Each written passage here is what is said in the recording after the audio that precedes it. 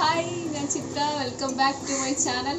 അപ്പോൾ ഇന്ന് നമ്മൾ ലോക്ക്ഡൗൺ ആയിട്ട് വീട്ടിൽ തന്നെ സെറ്റായേക്കുവാണ്. അപ്പോൾ പുറത്തു പോകാൻ പറ്റുന്നില്ല, പുറത്ത് പോയി ഭക്ഷണം കഴിക്കുന്നവർക്കും പ്രശ്നമാണ്. അപ്പോൾ ഞാൻ ഇന്ന് ചെയ്യുന്നത് നമുക്ക് ബേക്കറിയിലൊക്കെ കിട്ടുന്ന പോലെ എങ്ങനെ സാൻഡ്വിച്ച് സിമ്പിളായിട്ട് ചിക്കൻ സാൻഡ്വിച്ച് സിമ്പിളായിട്ട് വീട്ടിലുണ്ടാക്കാവുന്നതാണ്.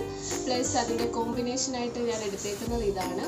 ഇത് കട്ടൻ ചായയാണ്, പക്ഷേ ഇതിനൊരു ട്വിസ്റ്റ് ഉണ്ട്. ഇത് എൻ്റെ ഡിഷാണ് എന്നൊക്കെ ഞാൻ പറയുന്നതാണ്.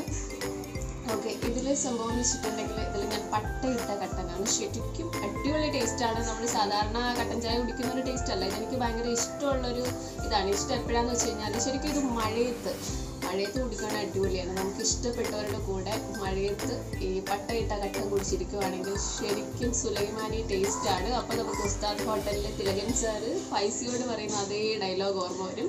സുലൈമാനി കുടിച്ചവർക്കാണ് അതിൻ്റെ ടേസ്റ്റ് അറിയാവുന്നത്. ആ ഒരു ഫീൽ എന്തായാലും കിട്ടും. ഇതിങ്ങനെ ഒന്ന് കുടിച്ചിട്ട് ആ ഒരു ഫീൽ കിട്ടുന്നുണ്ടോ എന്നൊന്ന് പറയണം. അപ്പോൾ നമുക്ക് ചിക്കൻ സാൻഡ്വിച്ച് എങ്ങനെയാണ് ഉണ്ടാക്കുന്നത് നോക്കാം.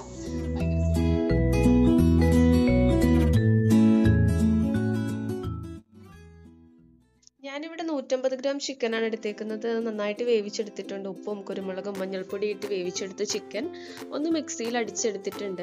ഇതൊരു പാത്രത്തിലേക്ക് മാറ്റാം. ഇനി സവോളയാണ് വേണ്ടത്.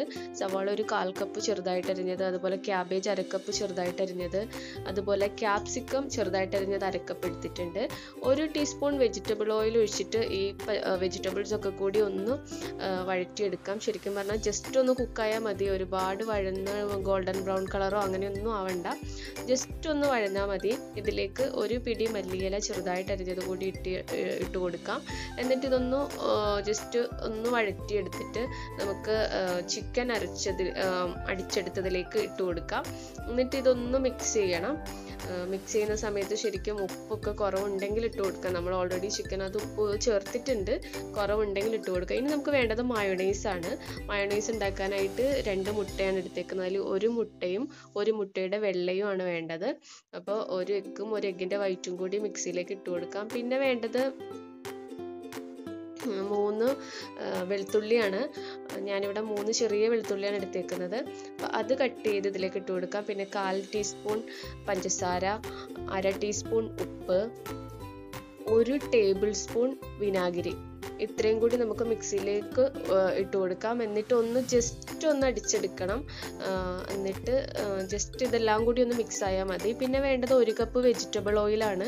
അപ്പോൾ അതിൽ നിന്ന് കുറച്ചായിട്ട് ഇതിലൊഴിച്ച് ചെറുതായിട്ട് അടിച്ചെടുക്കുകയാണ് മയണൈസ് ഉണ്ടാക്കുന്ന പ്രൊസീജിയർ. അപ്പോൾ ജസ്റ്റ് ഒന്ന് അടിച്ചെടുക്കുക. എന്നിട്ട് അതിൻ്റെ കൺസിസ്റ്റൻസി ഒന്ന് നോക്കാം. എന്നിട്ട് വീണ്ടും കുറച്ച് ഓയിൽ കൂടി ഒഴിച്ചു കൊടുക്കാം. ശരിക്കും വെളിച്ചെണ്ണയൊന്നും ഉപയോഗിക്കരുത്. സൺഫ്ലവർ ഓയിലോ വെജിറ്റബിൾ ഓയിലോ മറ്റോ ഉപയോഗിച്ചാൽ മതി. ഒന്ന് അടിച്ചെടുത്തിട്ട് നമുക്ക് ഇതിൻ്റെ ഒരു ഇതായിട്ട് എങ്ങനെ ഉണ്ടെന്നൊന്ന് നോക്കാം. ഇങ്ങനെ ഒരു കൺസിസ്റ്റൻസി ആയിരിക്കും ഇപ്പോൾ ഉണ്ടാവുക. പിന്നെ നമുക്ക് കുറച്ച് ഓയിൽ കൂടി ഒഴിച്ചു കൊടുക്കാം. എന്നിട്ട് വീണ്ടും മിക്സിയിലൊന്ന് ചെറുതായിട്ട് അടിച്ചെടുക്കാം.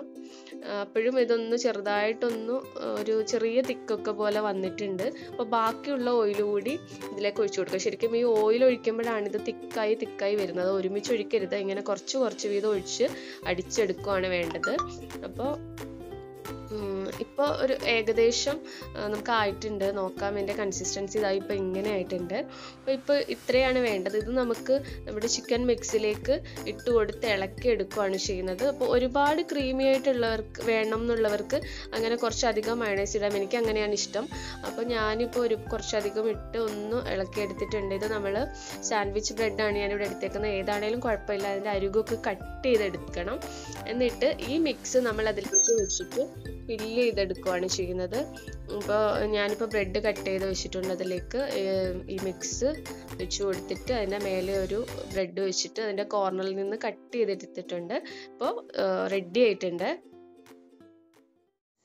അപ്പോൾ ഇന്നത്തെ കണ്ടന്റ് എല്ലാവർക്കും ഇഷ്ടമായിട്ടുണ്ടെന്ന് വിചാരിക്കുന്നു. ഇഷ്ടമായിട്ടുണ്ടെങ്കിൽ തീർച്ചയായിട്ടും ലൈക്ക് ചെയ്യണം. അതുപോലെ എൻ്റെ ചാനൽ സബ്സ്ക്രൈബ് ചെയ്യണം. അപ്പോൾ അടുത്ത വീഡിയോയിൽ കാണാം. ബൈ.